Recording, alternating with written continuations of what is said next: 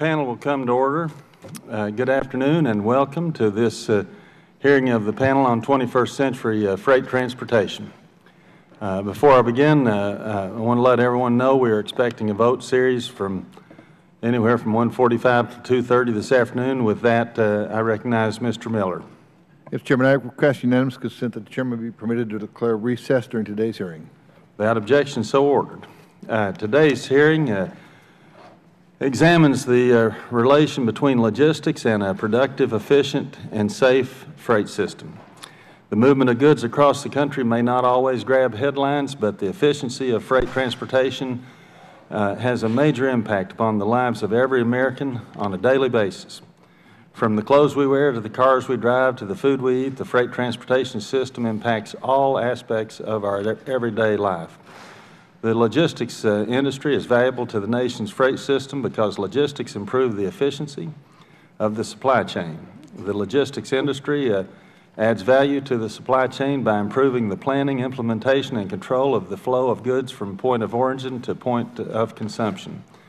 As I've said before, the purpose of this panel is to provide recommendations to the committee on ways to modernize the freight network and make the United States competitive in the 21st century.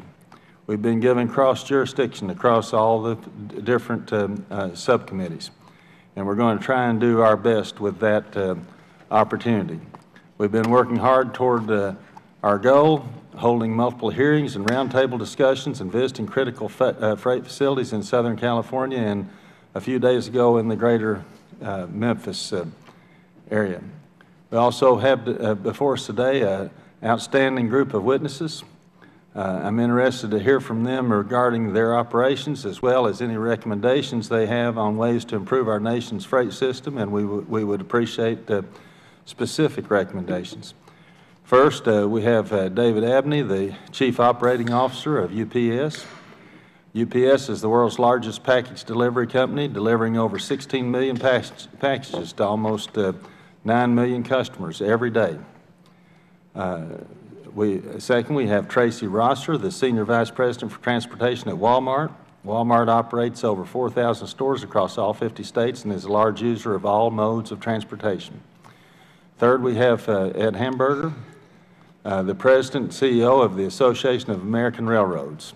AAR represents all of the Class I railroads as well as over 170 short-line railroads and regional lines. Next, we have Scott Satterlee, the Senior Vice President for Transportation at C.H. Robinson, testifying on behalf of the Transportation Intermediaries Association, TIA. C.H. Robinson is a leading third-party logistics company, and TIA is the professional organization for the third-party logistics industry. Fifth, we have Mr. Mark DeFabis, President and CEO of IDS. Mark is testifying on behalf of the International Warehouse Logistics Association, IWLA. IDS is a warehouse logistics company from Indianapolis, Indiana, and IWLA represents warehouse-based logistics companies. Finally, we have Richard Fisher, President of Falcon Global Edge, testifying on behalf of the Airforwarders Association, AFA, and Falcon is, of course, a logistics company focusing on air cargo. In his capacity as chairman of AFA, he represents 360 similar companies. Thank all of our witnesses for joining us today, and I now recognize our ranking member, Mr. Nadler, for his opening statement. Thank you, Mr. Chairman. Mr. Chairman, thank you for holding this hearing today and for your leadership as this panel carries out its work. Through hearings, roundtables, and site visits, we have made steady progress in spotlighting the challenges facing our freight transportation system. Today, we have the opportunity to hear how companies serving a variety of critical functions in the movement of goods employ logistics to maximize the efficient movement of freight. What these private entities are doing to move and foster commerce is remarkable. Some testimony will underscore what is very visible to consumers, such as UPS moving 16 million packages throughout the world every single day. Other testimony will reveal a largely hidden network of third-party forwarders and warehouses and warehouse-based supply chain management.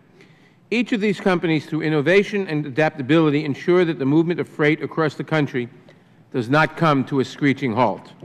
Advances in logistics have made our nation's roadways, railways, waterways, and skies real-time warehouses thanks to just-in-time delivery. Yet the transportation systems that facilitate freight movements have not evolved to meet the changing demands. Logistics and technology can only help companies maximize the efficiency of operating on the existing transportation network, and the bottom line is that the existing infrastructure becomes less and less adequate to maintain our nation's global competitiveness. While freight volumes across the globe are exploding, our international competitors are rapidly upgrading their transportation networks to meet the needs of the global economy. With our nation's population expected to exceed 400 million by 2050, and freight volumes expected to grow by 60% in the next 3 decades, future demands on our intermodal freight network will require a bold new vision and approach to addressing these challenges. Providing the vision for a 21st century freight transportation system and ensuring that funding is available to upgrade and maintain the infrastructure on which freight moves remains the responsibility of the Federal Government. We must work to bridge the gaps that exist in all modes, highway, rail, water, and air, between current system capacity and our growing goods movement needs.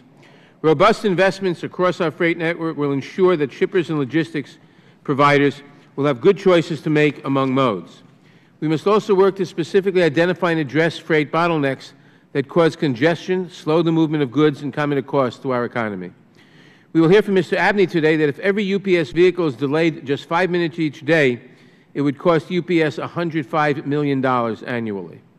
Particularly with respect to surface transportation, we do not currently have a reliable way to fund large-scale transportation investments whose impacts can be felt regionally and nationally.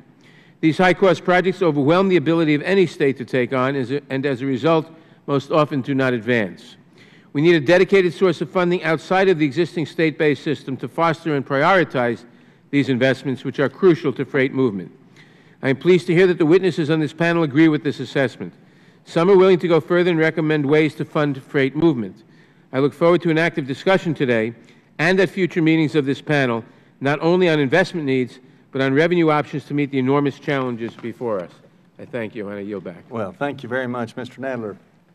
Does anybody else wish to say anything? Any other statements this time? All right, we'll go ahead and proceed with the witnesses.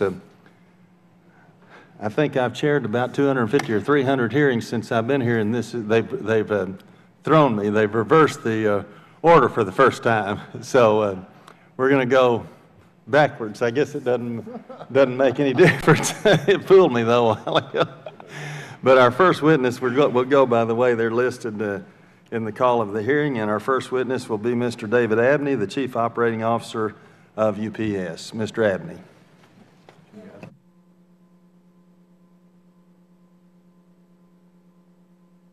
Your mic must not be on. How about, can you hear me now? Let's see. Is that working? Get closer to you. All right. Can you hear me now? All right. Chairman Duncan, Ranking Member Nadler, and members of the panel, thank you for the opportunity to testify about how UPS utilizes logistics to move freight and the opportunities we see to improve America's productivity. UPS plays an important role in freight transportation. I have 4 slides, if we can show the first slide. And you can just see that we have 400,000 UPS employees, many of which are in the United States, and we have almost 100,000 commercial vehicles. At any given time, the economic value of the goods and services that are in the UPS network are equal to 6% of the U.S. GDP and 2% of the world's GDP. If you look at slide 2, I'm just going to give you a quick example of logistics in action. And in this case, we have a supplier in Los Angeles, a manufacturer in New York, and a customer in Germany. And I'm just going to focus on the mode, the transportation mode changes. So it goes by truck, and then when it gets to Chicago, to our catch hub, it gets shifted into rail. It will move to by rail to New Jersey. At that point, it will have another mode shift. It goes back to truck, and then it gets delivered to the manufacturer where it's added and final assembled, and then again it goes by truck. And then, of course, it would travel by air to Germany, and then it would be delivered. And this is very common to see these shifts in modes of transportation. And you know, most times things go very well. But as the next slide will show, there are some challenges. And when those challenges occur, they can delay the movement of goods. And one of those is weak intermodal connections. So when you're trying to change from one mode to the other. Now, a good example of a project that's trying to correct one of these log jams is the project CREATE in Chicago that Congressman Lipinski is involved in. We certainly appreciate your efforts there. There's always highway congestion in all the urban cities. We all know that. And then the air traffic control delays can be because of many reasons, but our antiquated navigational system is one of those. You can see at the bottom of the slide that there's real cost to this congestion and to these delays. And as was quoted by Ranking Member Nadler, every 5-minute delay to every one of our vehicles is $105 million. And what it causes us to do is to overstaff and to put more trucks on the road than we need to make up for the congestion. The last slide, just wanted to talk about solutions for a minute. And I'll highlight the first three, and you can see the others. But over the decades, America's transportation infrastructure has been built in silos. So highways were built to connect to highways, railroads were built to connect with railroads. Congress has tried to link them together, but it's still a patchwork. And America needs a freight system that's built like a network.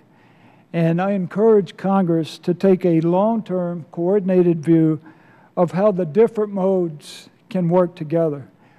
For highways, the simplest improvement that we would recommend is to increase the length, but not the weight, of each trailer from 28.5 feet to 33 feet in twin trailer configurations. This would allow freight to move more efficiently, reduce the number of trucks on the road, and would provide environmental benefits without compromising highway safety. Because we're not increasing the weight limit, there's no risk of further damage to highways and bridges. UPS also supports raising the motor fuels tax and indexing it to inflation. The other mode I'll mention is air transportation, and we endorse the increased funding of the FAA's next generation air traffic control system, and we think those benefits have been well documented. So I joined UPS 39 years ago. I could not have imagined the incredible growth of global commerce, or could I have imagined the role that UPS plays in facilitating America's economy. But I also could not have imagined that nearly 4 decades later, America's transportation infrastructure would still be stuck in the 20th century.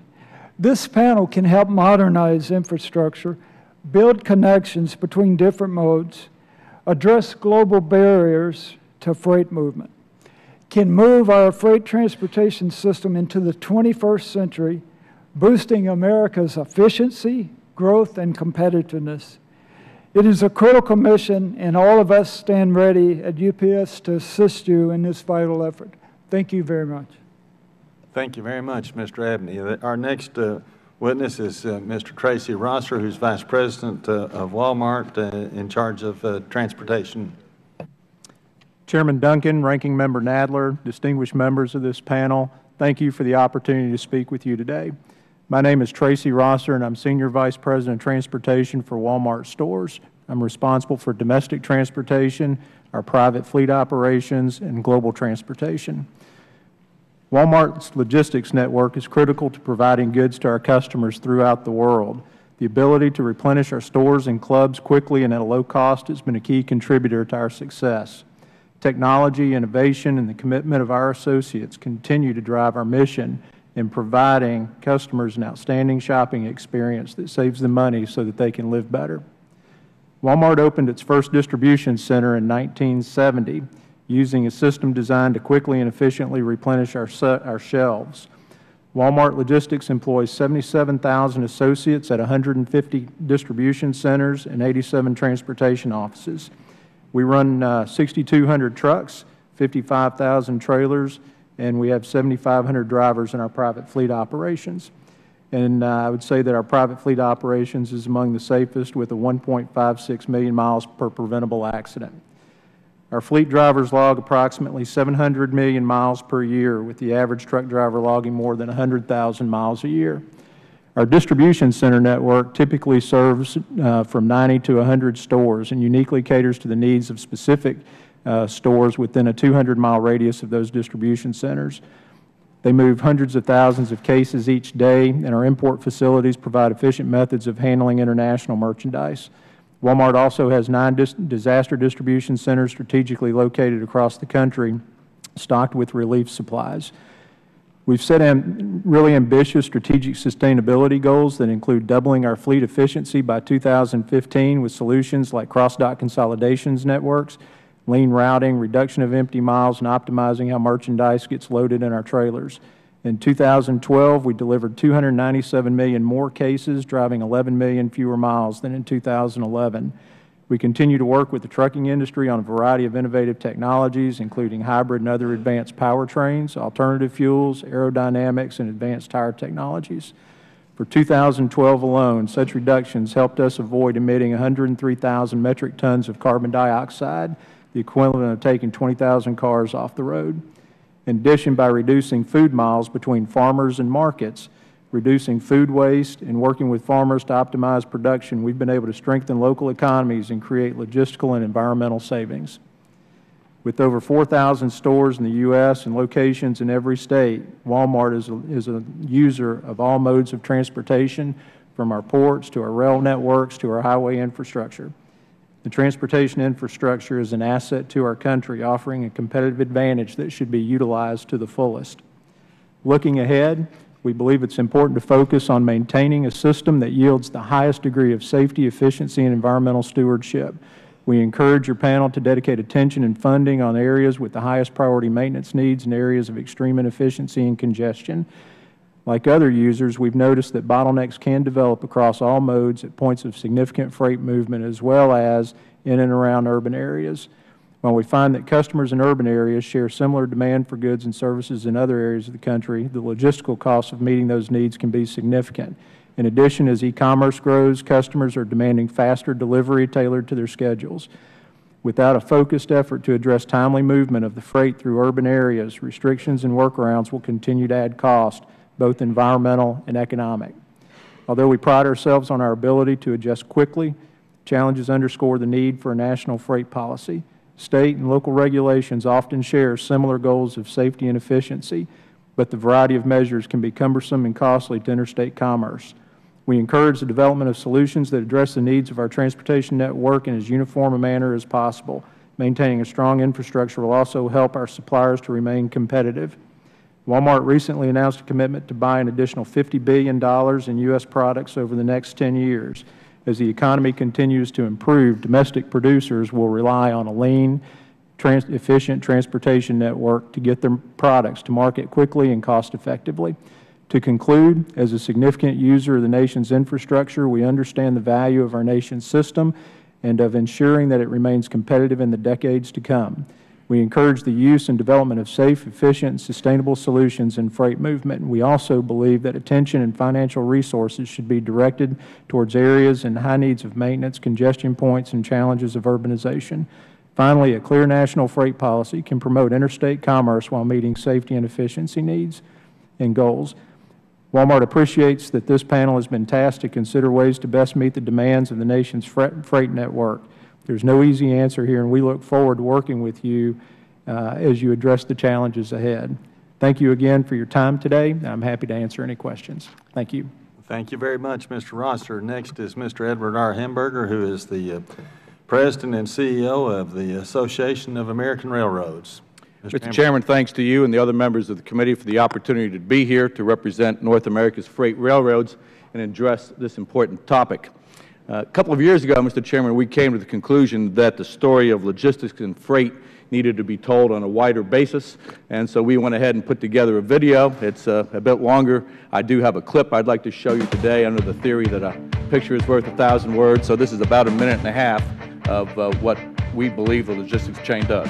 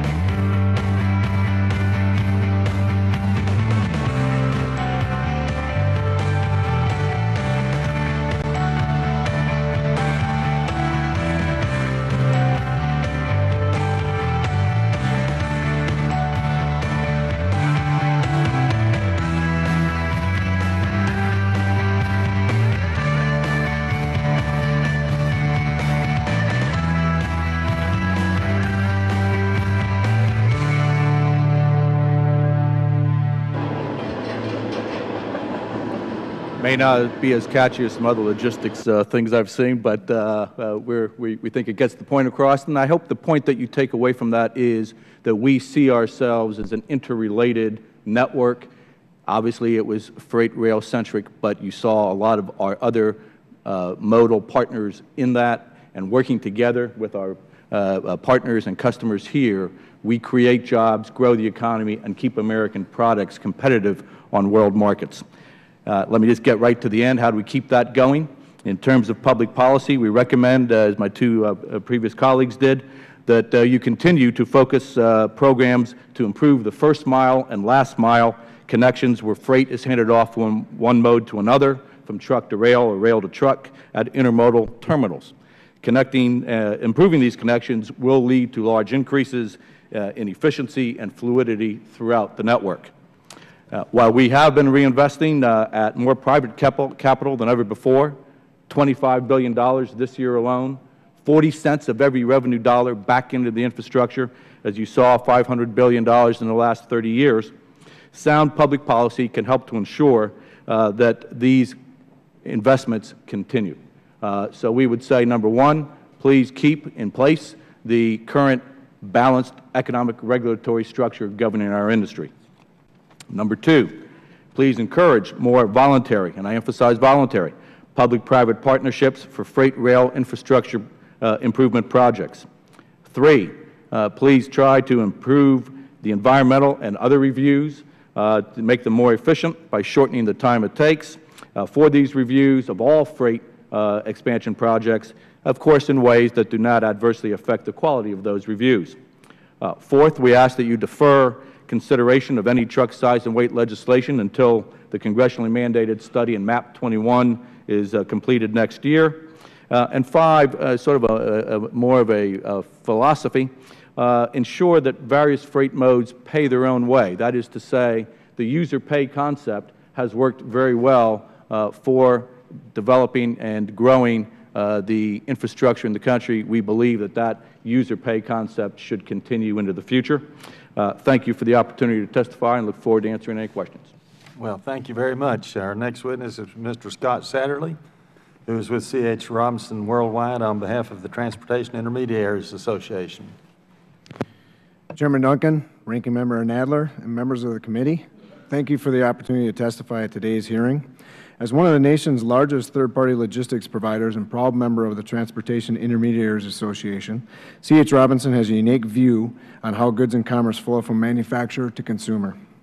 My name is Scott Satterlee. I'm Senior Vice President for C.H. Robinson. I joined C.H. Robinson in 1991, and I'm responsible for overseeing the operations of our 175 U.S. branch offices, which employ more than 8,400 U.S. employees. C.H. Robinson was founded in 1905 and facilitates the movement of over 11.5 million shipments a year. We have been named the #1 3PL for 2 years in a row by Inbound Logistics magazine. Additionally, C.H. Robinson is a member of the Transportation Intermediaries Association. The TIA is a professional organization of the $162 billion third-party logistics industry. TIA represents over 1,300 member companies, most of whom are small family-owned businesses. C.H. Robinson relies on all the nation's freight capacity to manage our customer shipments on a daily basis. We do not own equipment with wheels, so we are mode neutral when tendering shipments. We monitor and qualify over 45,000 U.S.-based motor carriers for proper authority, valid insurance, and other data points. 82% of the carriers operate 3 or fewer trucks, and 98% of the carriers operate 25 or fewer trucks. Many of these companies do not have their own dedicated sales force, so companies like C.H. Robinson enhance their sales capabilities. We also have access to all Class I railroads for intermodal freight. We operate a series of gateways and consolidation centers for air freight and ocean freight, and perform customs clearances as a licensed customs broker. Some shippers only use our services a handful of times when they need assistance finding a truck, while other customers have fully integrated our services and even our people into their transportation departments. So how does freight get assigned and picked up across the country in a regional or long-haul marketplace? We act as a traditional freight broker for almost all of our transportation customers. If our rates and service levels are competitive, we bring thousands of carriers of all sizes to our customers that normally would never have a chance to access their freight due to technology, payment, or contracting requirements. For some customers, we also act as a 4PL or shipper's agent by executing their routing guide. In theory, transportation should be pretty simple. If you have a load you need transported, you locate a truck, you assign the truck, and wait for the freight to deliver. Unfortunately, many variables making the matching of a load with an available truck much more complex than that.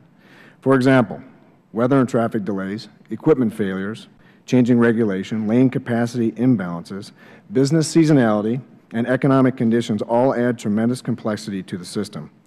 In addition, systematic problems such as short lead times and heavy reliance on expedited services, excessive loading and unloading time, poor visibility to inbound or outbound freight, and securing surge capacity during busy seasons combine to add inefficiency to the country's transportation system. Property freight brokers and 3PLs like C.H. Robinson mitigate these factors that contribute to inefficiency by matching the right load to the right piece of equipment at the right time. Finally, we offer these recommendations where government can reduce both chronic and unexpected exceptions, therefore increasing efficiency in the supply chain. 1, provide shippers and brokers clarity in which carriers are safe to hire in regards to the CSA program. Freight brokers and shippers should not need to second-guess the FMCSA on who is authorized to operate on a nation's roadways. 2, encourage our transportation system to have built-in modal flexibility. An example of modal flexibility would be an increase in rail ramps across the nation or a viable short-sea shipping program. 3, make sure trucking remains a great opportunity for the small and medium-sized entrepreneurs. They provide the flexibility and service to keep our entire transportation system in equilibrium. Barriers for small carriers include California environmental regulation, which is significantly different from the rest of the country. 4, help industry address the growing rise of sophisticated cargo theft. Regional cargo theft task forces are under increasing budgetary pressures from law enforcement agencies, but provide industry and consumers valuable deterrent to a costly problem. And lastly, ensure consistency between food safety regulations and cargo claims regulations. It is now common for a shipper to request the destruction of hundreds of boxes of food without clearly establishing proof of actual damage. 3PLs are often caught in the middle of a tension between freight cargo claims responsibility and food safety fears. We are encouraged and optimistic that the next highway bill can and will find ways to improve the nation's freight efficiency by addressing some of the non-infrastructure barriers to the efficient flow of freight across the country as well. Thank you. Thank you very much. Our next witness is Mr. Mark DeFabis, President and CEO of the Integrated Distribution Services. Mr. DeFabis. Chairman Duncan, Ranking Member Nadler, members of the committee, thank you for inviting me to testify today. I represent members of the International Warehouse Logistics Association and serve on the organization's executive committee. The IWLA is the only trade association for warehouse-based third-party logistics providers. These are companies like mine that offer warehouse-based supply chain management services to other businesses across North America. Independent warehouses are a vital part of the economy. We best serve our customers by identifying efficiencies that allow goods and materials to move with more velocity from creation to the end consumer, while navigating the legislative and regulatory waters that affect goods movement. We do all of this while constantly looking for ways to achieve efficiencies within the overall supply chain, and our success is evidenced by the fact that logistics costs as a percentage of GDP have fallen almost in half, from 16.2% of GDP in 1981 to 8.5% in 2012. Our unique position in the supply chain allows us to understand just how goods move across the country and exactly where the system needs to focus to ensure smooth commerce in the future. Today's commercial freight is multimodal, and the warehouse-based 3PL is the point at which modal interchange happens. This is one reason IWLA members' facilities are located near every major airport, seaport, harbor, rail yard, interstate interchange, and why adequate access to these locations is imperative. As I mentioned, velocity and security and accuracy within the supply chain are mission-critical outputs. This is the reason that warehouse-based 3PLs provide a growing number of value-added services. These warehouses, once only big boxes where goods were stored, now may label, package, sort, blend, test, and save customers on transportation costs to speed the process. These same warehouses may also support made-to-order operations and handle returns processing and refurbishing of returns. Warehouse-based 3PLs also play a key role in another growing segment of the economy, Internet commerce. This increasing amount of e-commerce sales means more shipments are being delivered directly to the consumer. This fact demonstrates that commercial freight does not just move on interstate highways, but extends all the way to the residential doorstep. This new model, based on value-added services, exposes warehouse-based 3PLs to regulations that previously only applied to manufacturers. One distinction between the warehouse and manufacturer is important to keep in mind. Warehouse-based 3PLs do not own any of the products that move through our facilities. Ownership of the goods remains with the customer, and the relationship is that of a bailor and bailee governed by Article 7 of the Uniform Commercial Code. It seems that this relationship is often not understood or considered during the drafting of federal rules and regulations. While warehouse operators are prepared to live by rules and regulations governing the handling and storage of various products, we can only act upon the direction and information supplied by our customer, the bailor. As bailee, we should not be held to the same level of liability that applies to the owner of the goods. From its unique position in the supply chain, the warehouse-based 3PL can see and is directly affected by bottlenecks and choke points within the commercial freight network. These are often manifest themselves at the warehouse, where increased costs are incurred to keep the supply chain moving in a coordinated fashion. A strong logistics industry enables a healthy and growing economy, but a strong logistics industry is only possible with freight policies that support the needs of the 21st century supply chain. With this in mind, the members of the International Warehouse Logistics Association asked the committee to consider the following: develop new approaches to infrastructure financing for all commercial transit modes. These can come via traditional revenue sources and through new sources, such as user fees, mileage-based taxes, and greater use of private investment. Implement policies to ensure that revenue designated for commercial freight projects cannot be diverted in the same way that highway trust funds are today. Guarantee that fees that are collected on imports at the ports through the U.S. Harbor Maintenance Trust Fund are used for their intended purpose, dredging and maintaining the nation's ports and waterways. Also, with expansion of the Panama Canal, many ports will need dredging to accommodate the larger ships transferring through the canal. We've made other recommendations as a part of our written testimony, and we would ask your attention to those as well. But on behalf of the International Warehouse Logistics Association, I thank you for your time, and our industry stands ready to work in partnership with the committee on ways to enhance commercial freight movement that will result in economic growth for the economy. Thank you very much. Next is Mr. Richard Fisher, who's president of Falcon Global Edge for the Airforwarders Association. Chairman Duncan, Ranking Member Nadler, and members of the committee, thank you for inviting me to testify before the committee today. I also would like to thank Chairman Schuster and Ranking Member Rahal for setting up this important panel. My name is Richard Fisher, and I'm president of a forwarding company called Falcon Global Edge, and I'm also chairman of the Airforwarders Association. Falcon Global Edge is headquartered in Boston and operates both domestically and internationally. Today, I'm testifying on behalf of the Airforwarders Association. Our association represents 360 member companies employing tens of thousands of employees and contractors. AFA members range from small businesses to large companies employing thousands, with business models varying from domestic to worldwide operations, with some members operating their own aircraft. In short, we are the travel agents for freight. We move cargo throughout the supply chain in a time and cost-efficient manner, regardless of the transport mode that is chosen.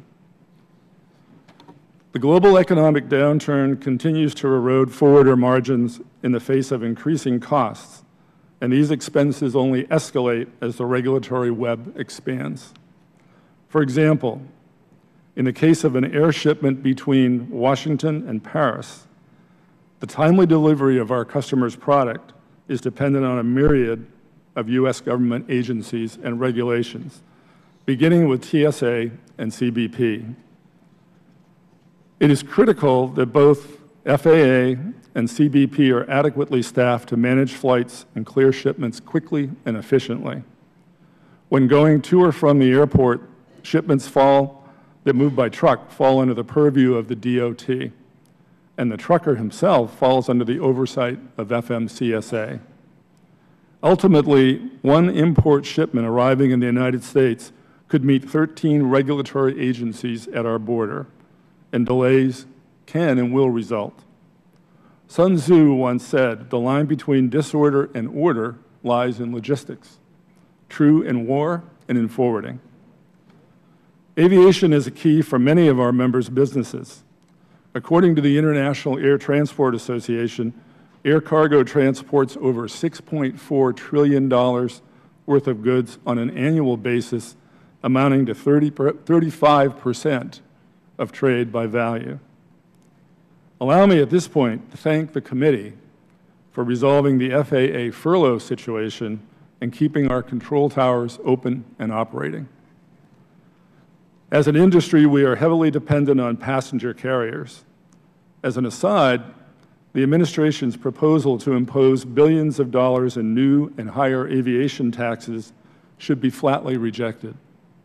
It is in our nation's economic interest to have a healthy and robust aviation sector, and increasing taxes on airlines runs contrary to this goal. Our industry's operations are immensely complicated by new regulatory burdens. Conversely, the government can assist by continuing to support the modernization of our antiquated air traffic control system by deploying what is called NextGen, which has been alluded to by my colleagues. The benefits of NextGen have demonstrated that the technology can save flight time, greatly increase the safety of flight operations, and reduce emissions. I urge this committee to maintain its strong support for NextGen development.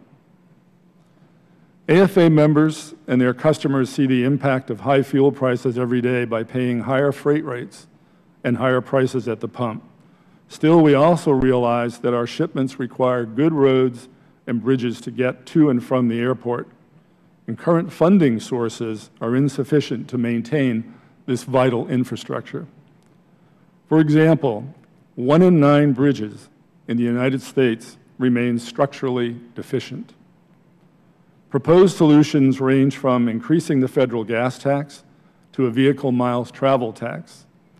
Before embracing a higher tax, we need assurance that existing taxes are being invested as intended. Given the new hours of service regulation that will take effect next Monday and require as many as 40,000 new truckers, it is even more critical for the CSA program to better work for industry. We need to have surety on who is authorized to operate on our nation's highways. In conclusion, I urge members of the committee to remain vigilant on the promulgation of additional regulations and its impact on the freight industry. Thank you for this opportunity, and I'll be happy to answer any questions you might have. All right, thank you very much. I apologize, but we do have 2 votes going on the floor right now, and so we will have to be in recess until we conclude those votes. Thank you. But we certainly appreciate all the testimony that all of the witnesses gave, and now we'll get into a little discussion. Mr. Abney, as you understand, I think the purpose of this panel is to try to coordinate all our different subcommittees and come across with a way we've got to always trying to improve our freight mobility or freight transportation system. And you said in your testimony that our present system was built in silos and is more a patchwork of modes. If you could change one thing about how the federal government addresses our freight system, what would it be?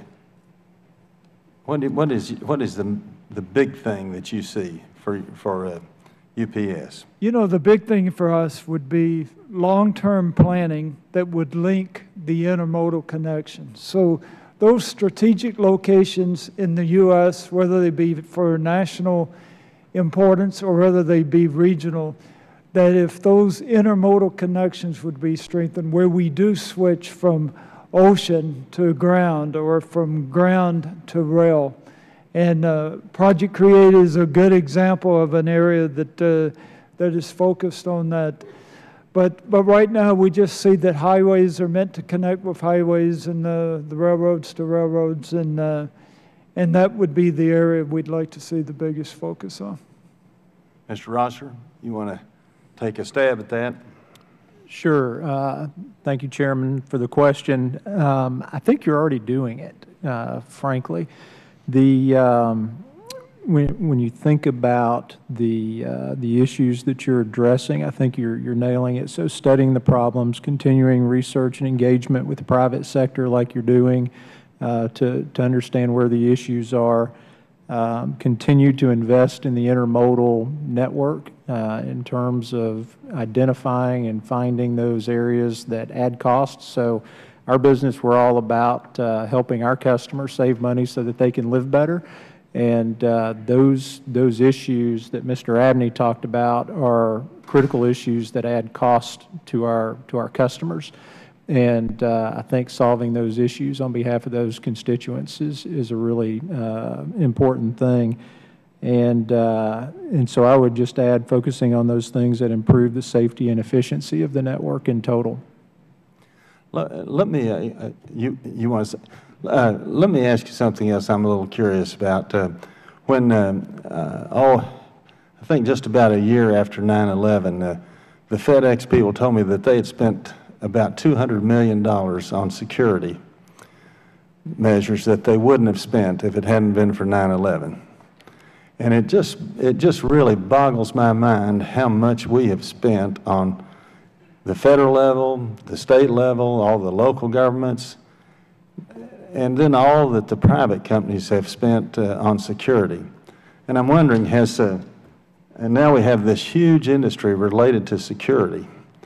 Is that spending, has it leveled off, or I guess what I'm thinking about is a few months after 9/11, the Wall Street Journal had an editorial, and they said they noticed that all the departments and agencies were sending up requests for additional money for security, and they said from now on a wise legislative policy would be that any time the word security was mentioned, a wise legislative policy would be to give it twice the weight and 4 times the scrutiny. Yet we're not doing that. The Congress votes for anything that has the word security attached to it. And then I go to these ports and I go all these places and I see all the trucks have to stop and go through the machines and all that kind of stuff. And it just seems to me we've gone ridiculously overboard on all that stuff. But are your companies or your associations, what do you find in that regard? Are you still having to spend a lot of money on security? Anybody? Yes, sir. Mr. Abney? Yes, I could answer for UPS, and the answer is that it continues to grow. And I wouldn't tie it to just 9/11. I would tie it to all the terrorism activity that's happened throughout. And one of the areas that we are really working on and working with the federal government on is to take a risk-based approach. So while we deliver almost 16.5 million packages a day, most of those packages we would have no reason to suspect. So with the technology that we have that can put various parameters in and tying it into the federal government system, we can zero in on those areas that have the most risk of security, and that would be a better use of the dollars, and it would allow you to target versus this shotgun approach. Well, I just think it's sad that we're spending so much money on that, all of that. But Mr. Hamberger, in your testimony, you mentioned that first mile and last mile connections are vulnerable to disruptions. Can you elaborate on that a little bit? What are you talking about? What are your solutions there? Well, I think one of the areas that you've probably seen is when you were out in Southern California, the transfer from the ports to a rail yard, for example. And I know that one of our members has been working for 8 years, and if you would ask me where I think we need to focus attention, it's on improving the regulatory system. Been working for 8 years to get sited an intermodal transfer station that's going to take millions of trucks a year off the road. And they finally got their approval this year, and now, of course, they'll be in court for the next couple of years. But it's that transfer from one mode to another. Oftentimes, if there's an intermodal yard sited somewhere, how do you get it from the rail yard to the interstate? So that kind of coordination in getting it from one mode to another. All right. I've got many more questions, but I'm going to go now to Mr. Lipinski first. Thank you, Mr. Chairman. Thank you for holding this hearing on logistics.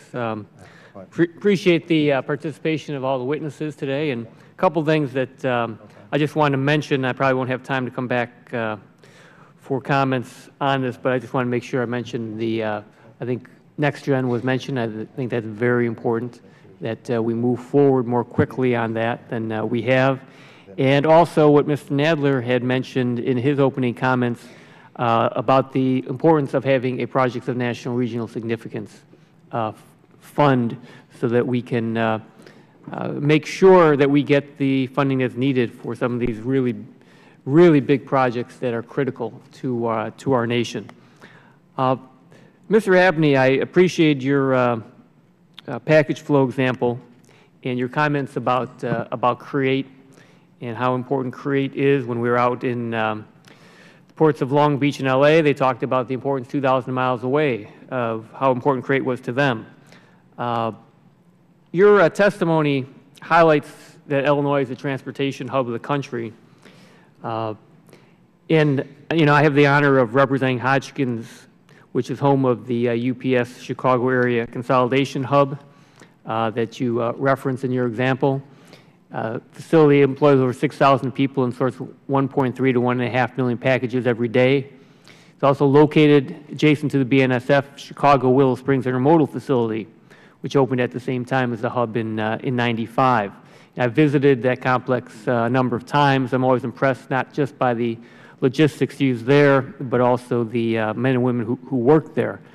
So the example that you had shown us, Mr. Abney, I had noticed, and actually Mr. Nadler had mentioned this to me as he was leaving, what impacts the decision about what modes to use, because I noticed it was packages moved by truck from California to Chicago and then by rail from Chicago to New York. What influences those decisions? Excellent question. We've noticed that over the years too, believe me. And we put over 3,000 loads or containers a day on the rails. We are one of the largest customers, and we've been doing that my entire career at UPS.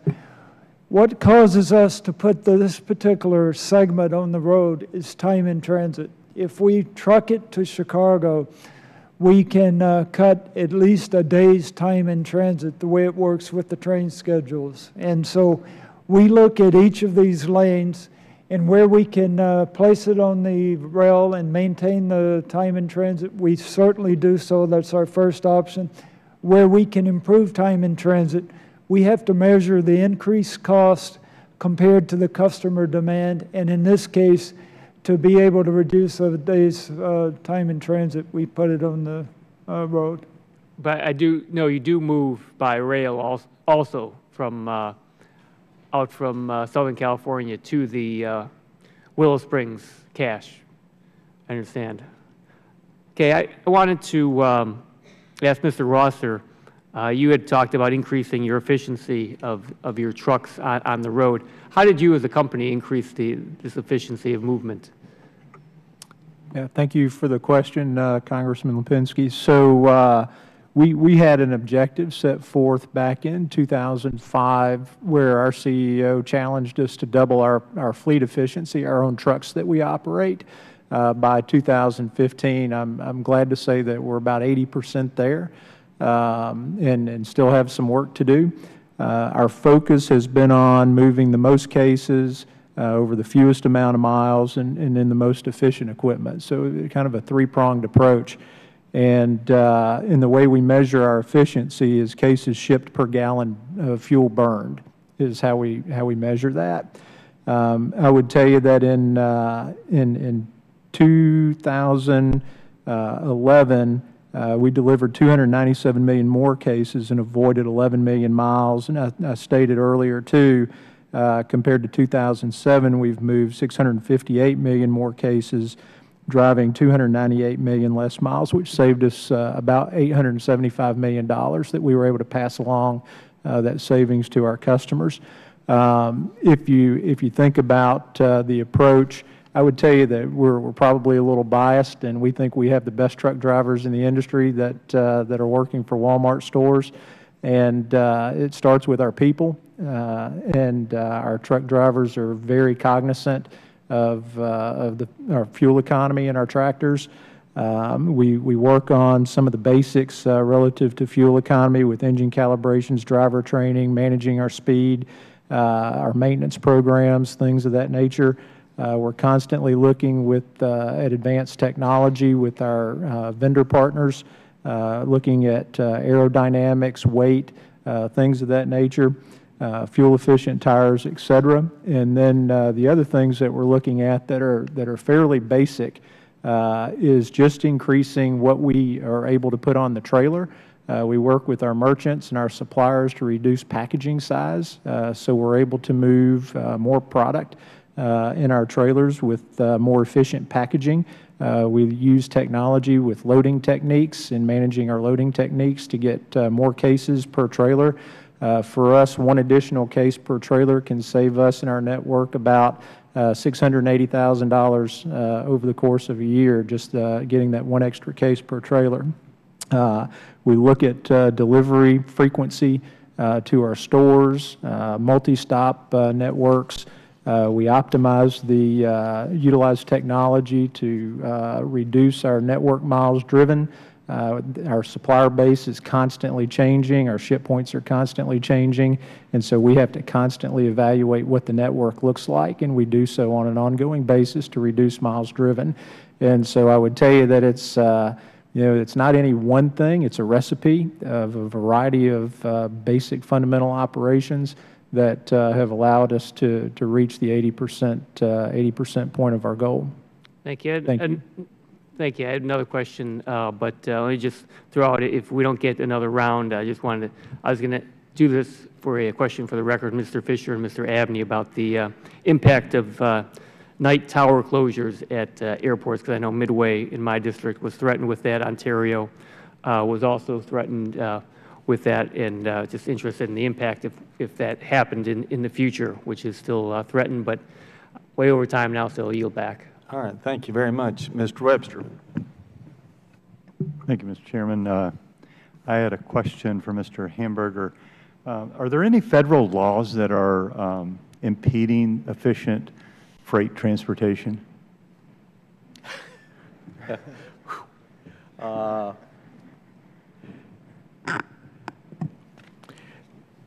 I think there are, as I mentioned, permitting regulations, whether or not there are laws or regulations that are slowing down the siting. Okay, well, I'll add that to my question, too, federal laws or regulations. Slowing down the siting of intermodal yards. I mentioned the one in Southern California. What I have learned this morning is that the terminus, the other end of that yard where the railroad wanted to move the trailers and the containers across the country to Edgerton, Kansas, there was a dry riverbed there that led to a lawsuit going to the State Supreme Court of Kansas, challenging the Corps granting a 404 permit to go ahead and build an intermodal yard around that dry riverbed. So those kinds of regulations, I think, are something that I know the committee has worked on in MAP 21. I know you've tried to do it in WRDA.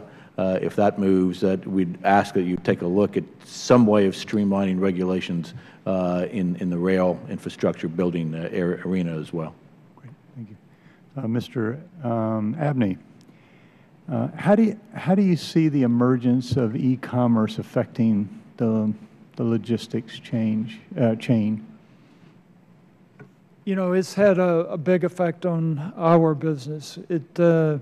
At one time, the largest part of our business, and it's about a little more than 50% now, was from shipper to another business, so B2B. And so we were delivering 50 to 100 packages to a commercial stop.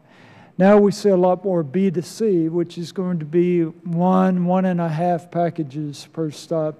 And it's just a fact of life, and it's one thing that through our technology has allowed us to make changes to where we can address those needs. So now we have an example of that is UPS My Choice, where a end consumer that's got a package coming to their house can request to have that package redirected to their office, redirected to their neighbor, or held for a day until they're going to be home. So it's those kind of creative things that we do that allow us to adjust to this change. But and we see it especially during Christmas time. You know, the percent of packages that we deliver to residential neighborhoods increases greatly, and we've had to adjust our network to that. Thank you. Anyone else on that question? Congressman Webster, I'd also say that what we, as e-commerce grows, there's a number of services that are offered through UPS, FedEx, other parcel carriers that also are these hybrid services that utilize the U.S. Postal Service for last mile delivery for some of these lighter weight packages. And I would say that, as we look at logistics in total, there probably is some role that the Postal Service is playing today to facilitate e-commerce for delivery of those lightweight packages that needs to be considered as well. And as I said in my comments, the commercial freight now with e-commerce is moving all the way to the doorstep. So we can't just say that it's moving on the freeways. It's really moving into the residential streets, and how are we going to efficiently do that? Thank you. Yes, one more. The Airforwarders Association, Mr. Webster, has a slightly different view. As it applies to our business, we just recently endorsed IATA's e-airway bill initiative, which is to transmit all information to air carriers in a standardized fashion electronically. We are a paper-dependent business and have been for years. So we will see in the future all of that information going electronically to carriers, which will make us more efficient and make the carriage of freight more efficient as we go forward. From a personal perspective in my own company, we've been electronic now for several years. We don't like paper. We've tried to get rid of it. All of our communications to our other offices are done electronically. There's very little document transfer. So it's the wave of the future for logistics to embrace e-commerce in that fashion. Thank you. Thank you, Mr. Chairman. Thank you very much. I'm going to go to Ms. Hahn, but I do have to tell you that People used to say that we had to go to all the computers to cut down on the paperwork, and all it's done is greatly increase the papers that come into our offices. Ms. Hahn. Thank you. And I really appreciate everyone coming here today and listening to your testimony. And I, too, always want to give a shout-out to Chairman Schuster and Ranking Member Rahal for agreeing to impanel us to, as I understand, the first time come up with recommendations for a national freight policy as we move forward. So I know everyone on this panel is listening very intently to your suggestions and your recommendations as we really try to come up with a national policy, understanding fundamentally how important goods movement is to our economy, to being competitive globally, to creating good jobs. So this is really, I think, a great moment in our history as we move forward to create one that makes a lot of sense. And one of the things I was going to ask, and any of you could respond, should we look at doing something really bold, like really start to talk about opening our ports for off-peak cargo movement? I know in 2002, when I traveled to Hong Kong and Singapore and saw those ports operating 24 hours a day, 7 days a week, I came back to Los Angeles and spearheaded what has been sort of an incremental program. It's called Pier Pass, and it's been pretty successful in moving cargo off-peak. It's now 4 nights a week and maybe one day on the weekend, maybe not. Wondering how that would impact logistics for all of you if you weren't always trying to meet gates that were only open certain hours. And is that something we should look at as a policy for all of our ports in the country? I'd like to hear your responses on that. I'll take first stab at that. Thank you for the question, Congresswoman Hahn. So our customers shop our stores 24 hours a day.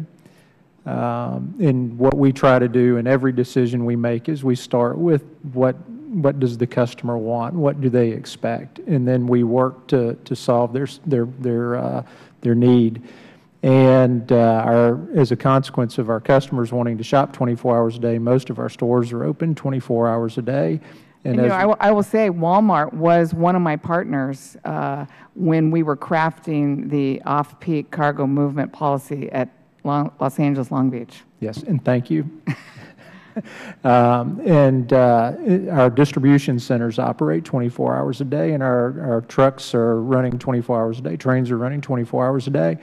And I would tell you that to the extent that we can fully utilize the assets that the country has, we are open to those discussions, to have, the discussions where we can operate safely and efficiently and fully utilize the great assets that we do have as a country. Thank you. Anybody else? Yes, thank you, Congressman Hahn. I can tell you personally that when I want to congratulate you on the Pier Pass program and what you implemented, but I have to tell you I was terrified by it when I first saw it.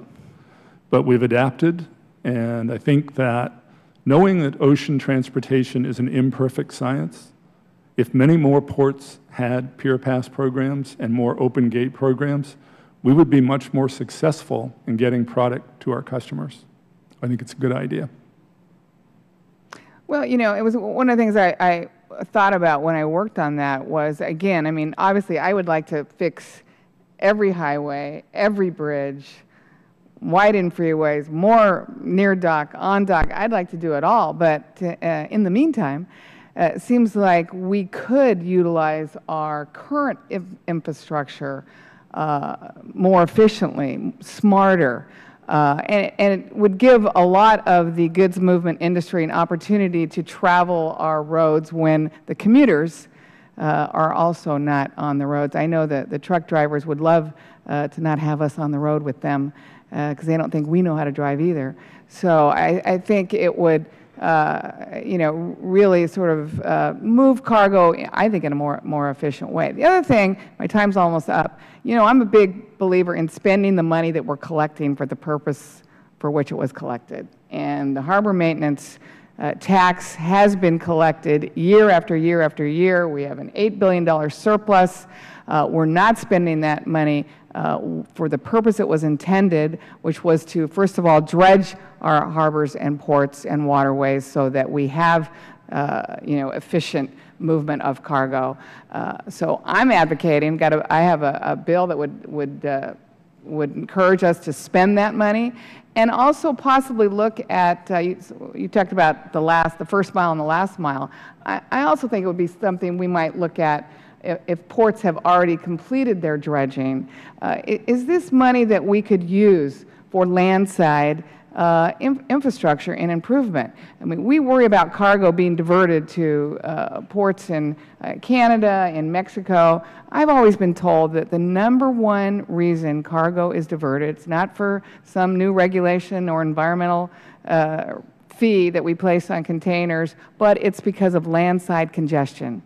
You all want that stuff in and out and to the destination as quickly as possible. So I'd like to hear you give an affirmative to Congress, actually, as part of this policy, spending the tax for the purpose it was intended in the locations that it matters. Please nod your heads affirmatively out loud for the record.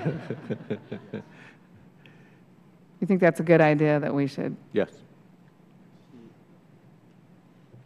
All right. Well, thank you very much. And we do need to do more with that harbor maintenance fund. Mr. Hamberger, you mentioned in your testimony that you're ready to, or the railroads are ready to handle the traffic from the expansion of the Panama Canal. And this is my 25th year on this committee, and I can remember many years ago when they thought a 4,000 TEU ship was a pretty big ship. And then they started talking about, they thought an 8,000 TEU ship was huge. And now, of course, they're talking about, it's just mind-boggling, the ships they're talking about. So everything is in this together. I mean, when we were out in California, for instance, Matt Rose told us that his biggest customer now was the Hunt Trucking Company. And he said a few years ago they were 90% trucking, 10% by rail. He said today they're 80% by rail. And there's other examples like that I can give. But are there any particular choke points? Are there any places, for instance, all the ports are wanting to expand and so forth. Are the railroads set up to handle big increases from most of these ports? Or are there particular places where we've got where we need to do more? Well, of course, it's my job to answer yes. We are ready. But in fact, it is impossible to predict exactly how the opening of the canal, and we were talking about it during the break, there are so many factors that come into play, depending on what's being shipped. Is timeliness of transit the most important thing? Is it the cost? What is the fee at the canal going to be? What will the landside facilities be? Will the ports be dredged? Which ports will be dredged? So it's impossible to predict exactly what the impact will be on the flow of commerce. But what I'm trying to get across in my testimony is that our members are, in fact, investing with ports. I know in Florida, major investment going on with the state and with Florida East Coast, CSX, trying to make sure that that port in southern Florida is ready. The East Coast carriers spending money to be able to double stack their tunnels. Tunnels maybe 100 years old weren't designed for double track or double stack, and so a lot of money going into that. the intermodal yards that are being built in the center of the country, Matt's investment out there, and Union Pacific's investments on the West Coast. So we hope we're ready. We think we will be. But it is not something that's sneaking up on anybody here. I think everybody's trying to be best positioned to handle the flow of commerce wherever it does hit. I guess what and you've covered some of it, but what I guess partly of what I was aiming at was like in Southern California, we saw that at the ports, most things have to be trucked out to where the railroads are. And I'm just wondering, are there places, the Panama Canal or other places in the country where we really need to expand the rail capacity or the lines coming in, anything like that? Are there any particular places where you see that we may have a problem in the years ahead? Well, let me get back for the record on that, but just draw your attention to the fact that, again, each one of these Class 1s has corridors in mind, and I would be remiss if I didn't join Mr. Abney and thank you, Mr. Lipinski, for his leadership on the CREATE project. 1/3 of all rail cars originate, terminate, or transit through Chicago, so that is an area we've been focused on, and we need to get that to a conclusion. But let me get back with more specifics for you. All right, Mr. Satterlee, you mentioned the need to reduce chronic delays due to congestion. You got into that pretty much in your testimony. Are there any ways in which you feel we can better allocate or better use our transportation funding to go at this congestion problem a little bit better? I mean, we all know it's there. And then, too, you mentioned that the typical lead time for shipments is only 48 hours. Are there any ways that you know of that that we could work on that or do anything to help on that? Well, thank you, Mr. Chairman. Your question is a very good one. It's challenging to answer when you think about all the different sorts of investments that you could make. We think a little bit about congestion. We think about the supply chain as a whole. It's really about trying to drive as much efficiency and streamlining and simplifying things, as necessary. And so, from an infrastructural standpoint, ways to be able to create opportunities for a more efficient transportation over the road with the asset-based players, to be able to get from point A to point B more efficiently within the regulatory laws, investments in the road systems, all those sorts of things I think have been discussed and are very important. When we think about it from a 3PL standpoint, it's really about creating as much flexibility as you possibly can to be able to make it as efficient and drive out inefficiencies by really decongesting the flow of information and the flow of the transport of the goods themselves. And so the specific things that would help from an infrastructural standpoint, I made a couple comments. Increasing rail ramps and the regulatory laws that may affect or help improve things like short sea shipping programs. Kind of like Congresswoman Hahn was referencing. Those things help speed up the infrastructure and the flow of goods. And so what we see is there are some things that affect both infrastructurally and regulatory that we think that the government can put a little bit more energy in. All right. Thank you. Mr. DeFabis, tell me about your business. All of you, all of the witnesses today know much more about their businesses than I do, but I know probably the least about your business. And what I'm wondering several things, but tell me a little bit about your business. Did you see a big downturn 2 or 3 years ago, and is it coming back now? And what do you see in the future for the warehouse logistics business?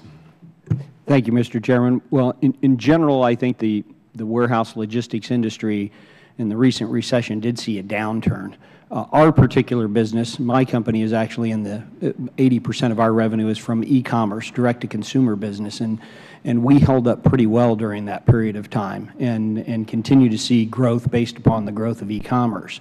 I think more recently, the general industry of warehouse-based logistics continues to see good growth because of the increasing reliance of manufacturers and others to outsource their logistics needs and to look for more, to concentrate all of their time and effort and capital on the things that are their core competencies, and let someone like a warehouse-based 3PL begin to handle the logistics side of it as efficiently as possible. And that's why I think you're seeing more activities being done within the warehouse that were traditionally done at the manufacturers, whether those be sub-assembly work, refurbishments, repackaging kinds of activities, is that the manufacturers are starting to stick to the knitting, so to speak, and let those that are more appropriately placed begin to handle those activities. Also, they can save on the transportation costs. The amount that you have your products in a warehouse,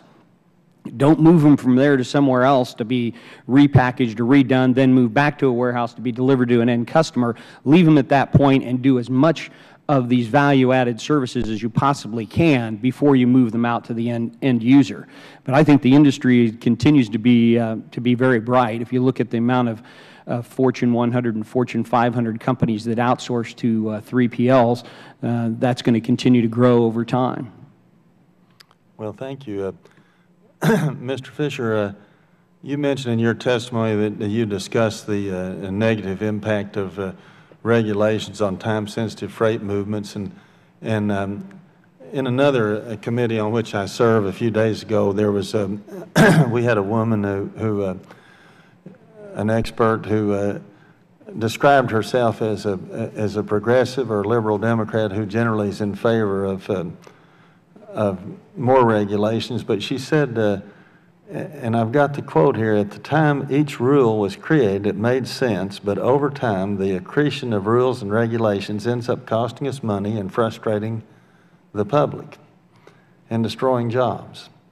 And what I'm wondering about, are there any specific regulations that you see as especially burdensome? Thank you, Mr. Chairman.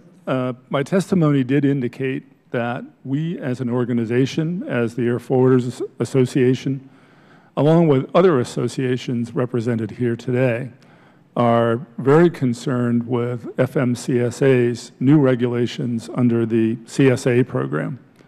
As you know, hours of service are going into effect on Monday. But the CSA is one of many acronyms that we deal with every day. Stands for Compliance, Safety, and Accountability. And within the CSA, there is a measurement system that's being promulgated called SMS, which stands for Safety Measurement System. We are concerned that recent statements by FMCSA say that that's not the case, that it's actually a prioritization system and doesn't have as much to do with safety. The point is, all of us in industry and our customers need to have a clear idea of what government wants us to do. And there's much confusion about the promulgation of this regulation. In fact, there are a couple of lawsuits pending against FMCSA on this very subject. So that's just a microscopic version of one of the regulations that could add cost, add litigation, and slow down the delivery of goods to our customers. All right.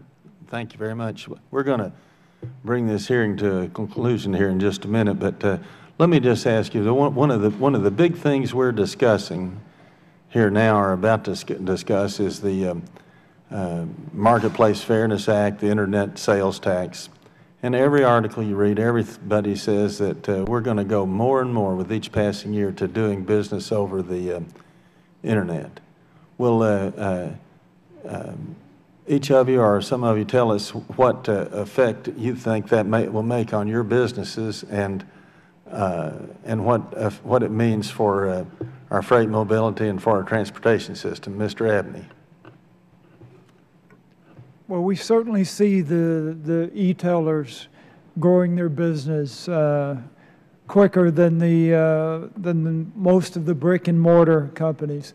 What we are seeing, though, is more and more of our customers that do have that brick and mortar are moving to this omni-channel distribution to where they're looking at how they can utilize their brick and mortar and be able to compete with some of these large e-tailers. A good example of that is a retailer with 100 different stores. If they do have a customer that wants a product that's not in their store, obviously the second choice would be to ship it from distribution into that store and then ask the customer to come back and pick it up. Now what we see them do is they have total visibility to their systems, and they look at which is the nearest store that has that product. And instead of asking the customer to go to that store or shipping store to store, they will ship it from that other store and in the next day be able to deliver it to the customer's house or their residence. That is a way that they are able to compete more with the large e-tailers. And we're seeing a lot of interest in that area, and we're tailoring products and services around that retail part of our business where people can use this omni-channel distribution. All right. Mr. Rosser, you know, I'm a big baseball fan, but I've said for a long time that I don't believe the national pastime is baseball. The national pastime is going to Walmart on Friday or Saturday night. And I've found out that that's a really good place to campaign. You may not realize it. I don't set up a headquarters there, but if I have some free time, I can always go in to buy some toothpaste or shaving cream and see a lot of people. Tell me how is what effect Walmart is going to have if first of all, Mr. Chairman, thank you for your business. And hope you had a great experience at the store too. I would tell you it's in conjunction with what Mr. Abney said. It is a rapidly growing segment of business just in general, the e-commerce network. And in my testimony, I stated that we have over 100 distribution centers. What we're finding is exactly what Mr. Abney said. We have over 4,000 distribution centers when you think about the role of e-commerce in our network to help support our customer needs. In the e-commerce channel, generally what you'll find is that customers expect immediacy in terms of response and from the time they order their product to the time that they want it delivered. But what we're also finding is that that customers want a degree of flexibility. There's some items that they do need quickly, and there's some items that they can actually wait to get maybe a little bit longer than today. But what we're trying to do is come up with solutions and a menu that allows us to meet whatever the customer's needs is. And I would just tell you that the solutions are out there in terms of delivering from our supplier through our distribution centers to our stores, what we call site to store. We have options out there for our customers so that we can actually order fill from our stores and send product directly to the customers' homes. So there's a variety of different solutions that we're actually testing right now across our entire network. So we're learning each and every day how to meet that customer's needs. And I would tell you that we're working with all of our suppliers, our transportation partners, to understand how we accomplish that mission to solve that equation for the customer. But it is a rapidly growing opportunity for the American consumer. All right. Anybody else? Yes, I would say that we're seeing the e-commerce segment is probably one of the fastest and most entrepreneurial segments of the economy right now. E-commerce entrepreneurs are coming up every day, and we see them all the time. That's who basically our customers are. And I think points have been made about what's driving e-commerce. It's convenience for the customer.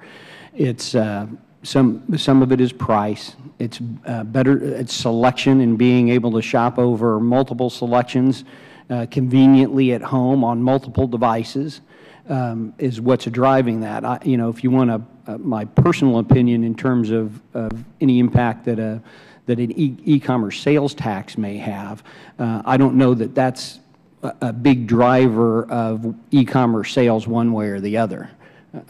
I think there are other factors that are driving the e-commerce economy. You think that's being somewhat exaggerated, huh? Mr. Fisher, do you have any suggestions on how you could make the TSA or the CBP operations a little more efficient or a little less time-consuming? Thank you for that question, Mr. Chairman. I've been afraid you would ask me that. I can tell you that both of those agencies believe in stakeholder involvement.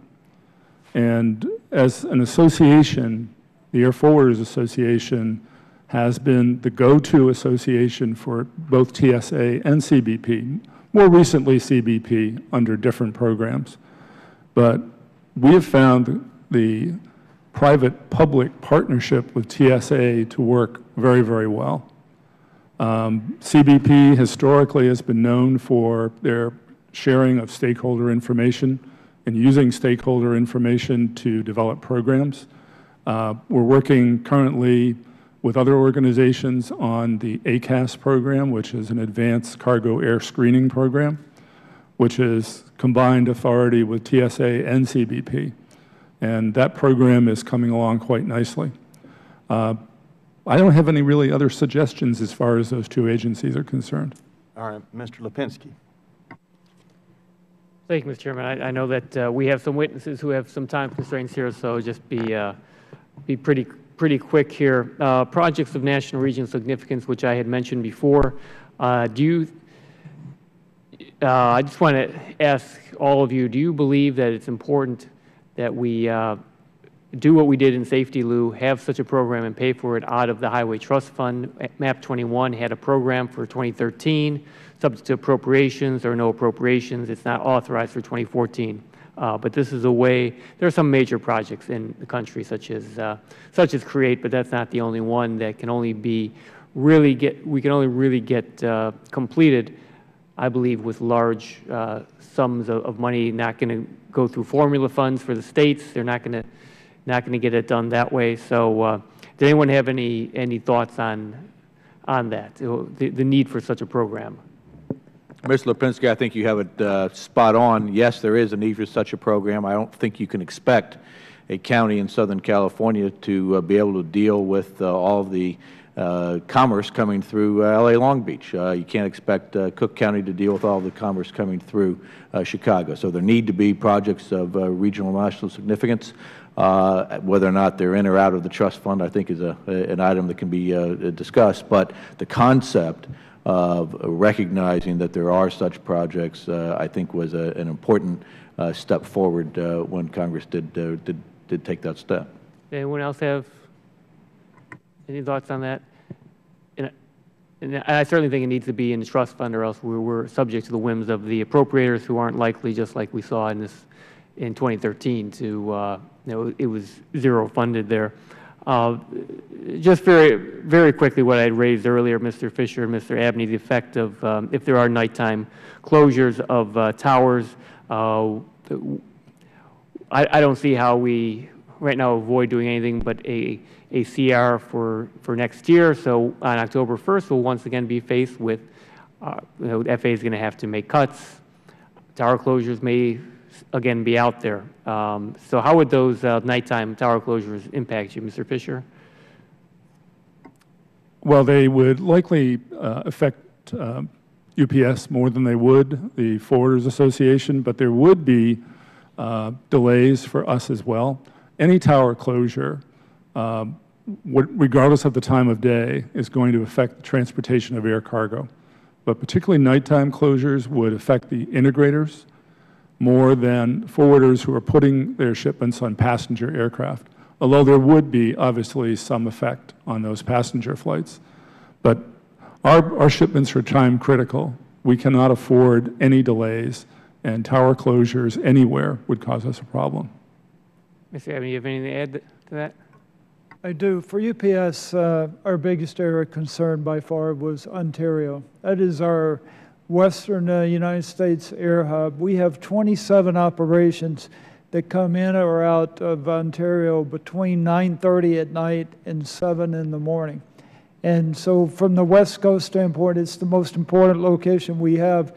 It was on the original list as a midnight closure. The FAA adjusted that list. They took Ontario off to our pleasure.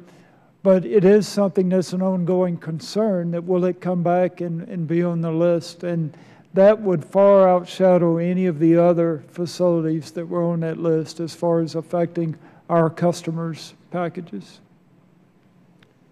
Again, I want to thank all of our witnesses, and we have a unique opportunity with this panel and under the Chairman's leadership to really, when we come out with our recommendations that we are asked to do in October, to have a major impact on the reauthorization of MAP 21. We know that there's a lot that has to be done, and so I thank you for your testimony here today. Well, thank you very much. I'll just close with this. You know, for many years, we had so many countries that were just completely underdeveloped. We had many, many other countries that were under the thumb of communism or socialism, and we really didn't have much competition throughout the world. Now, you know, I've traveled all over the world, and I remember I've been to Vietnam a couple of times, and boy, they're just going gangbusters. I mean, you want to start a business over there, you just go out and start it. And we seem to be, you know, it's a little bit harder to really let the free enterprise system work the way it could in this country. But we're going to have to, we've got much more competition now from all over the world than we ever had in years past. So we've got to do more. We've got to do better. We've got to be constantly seeking ways to improve. And we have to do that in all areas, but particularly in this area in regard to freight mobility. And so that's what we're trying to do with this panel. And I appreciate your all's testimony, your suggestions. If you think of other things that you think we need to know about or take a look at, you certainly can submit that to our staff. But that will conclude this hearing. Thank you.